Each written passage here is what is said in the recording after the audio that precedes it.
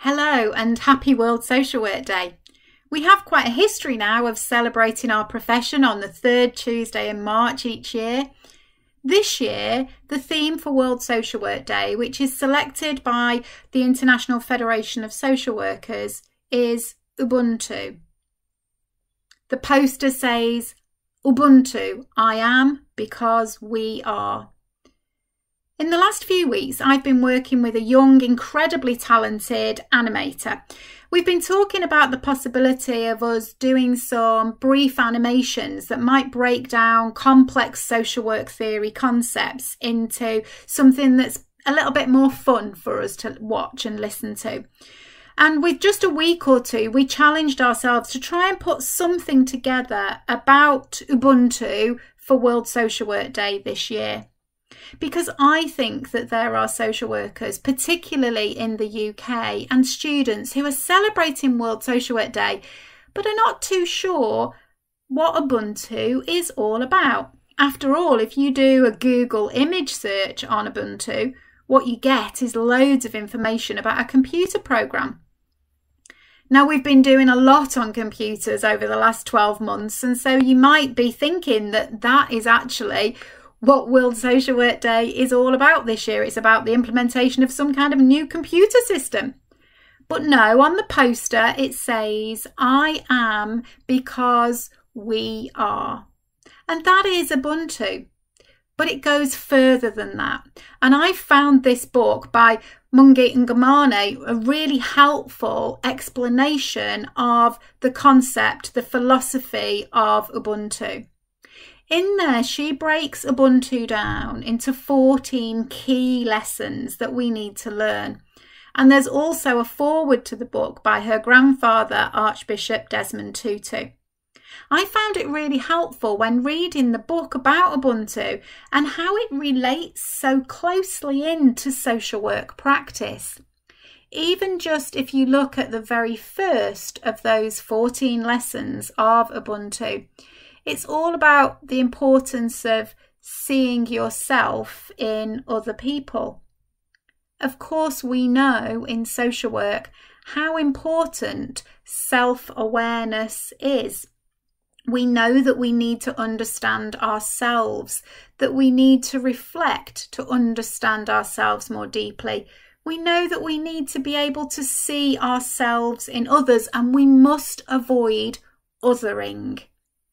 We need to join with others rather than try to disconnect.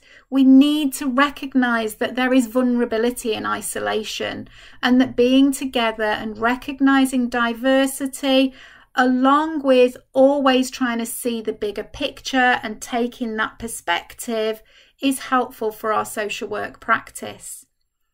Times have been tough in the last year, and we've been working from home and overloaded with work. And the key aspect of dignity and respect is not just about others, it's about for ourselves too. Self-care isn't just about yoga. Self-care is about how we think about ourselves, how we see ourselves, and recognising the importance of forgiveness, not just for others, but for ourselves. Not always being too critical of ourselves.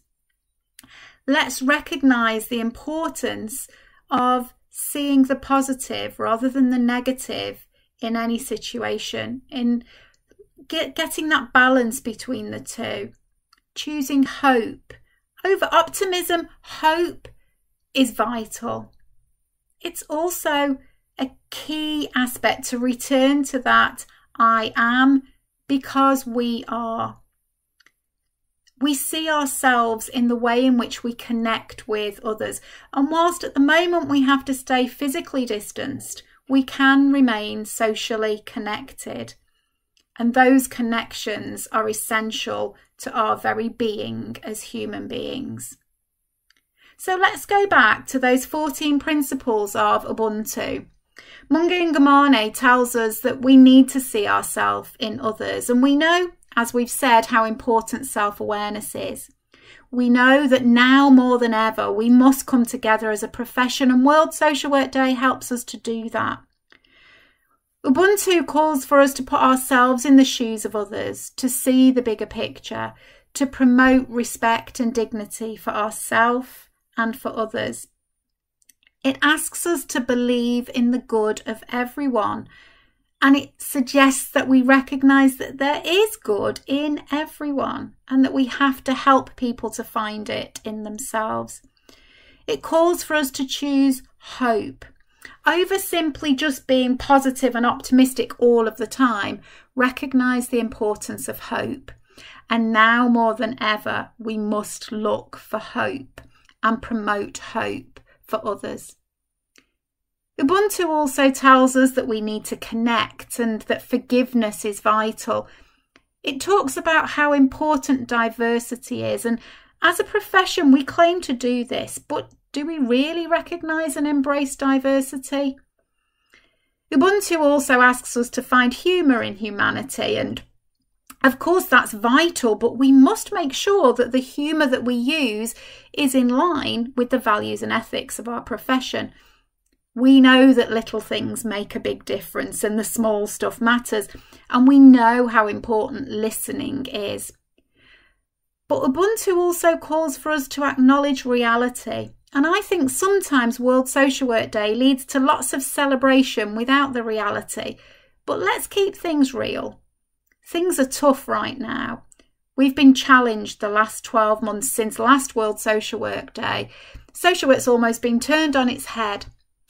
Now, Archbishop Desmond Tutu talks about Ubuntu as one of Africa's greatest gifts to the world, but he says it's a gift with which, unfortunately, not many people are familiar. He describes Ubuntu as a concept that he says, in my community, is one of the most fundamental aspects of living lives of courage, compassion, and connection. And when I read that in the foreword of Munge's book, I was really taken by this as a concept that's about courage, compassion, and connection. And then I recognised all these words beginning with the letter C. Community, concept, courage, compassion, connection. And it made me think about the reality of the last 12 months of social work practice in the middle of a COVID or coronavirus pandemic. It's led to change, to challenges and a crisis impacting on the communities that we serve. We've needed to draw on compassion and be courageous. We've considered the contemporary context and we've been creative within organisational cultures. We've cherished our connections and we've developed camaraderie. As social workers, we're often the Cinderella service, but we really need to give credit where it's due. And I wish that I could convey the contribution that every one of you has made. So let's celebrate this day in our professional calendar. It's so important for us that we do come together as social workers and we do value what we do. I hope that this brief film has helped to think about how Ubuntu is a little bit more than I am because we are. Happy World Social Work Day, and thank you for everything that you do. But whilst we're here, I really can't leave without making a quick plug for a book which I've been involved in editing along with Wayne Reed, who is an anti-racism visionary for BASWA. This book, Hidden Narratives from Social Workers of Colour, contains poems and stories and reflections from Black social workers and social workers from other global majority communities. If a book has ever demonstrated the concept of Ubuntu in social work, then this is it. It's been described in all of the reviews as a beautiful book, and it is, but it's one which will give a student social worker a quotation for everything you're ever going to need. This is one of those books you will go to for every single assignment. It's brilliant. It brings perspectives. It helps us to see ourselves in others. It helps embrace diversity. This is a book which is Ubuntu. Thank you for listening.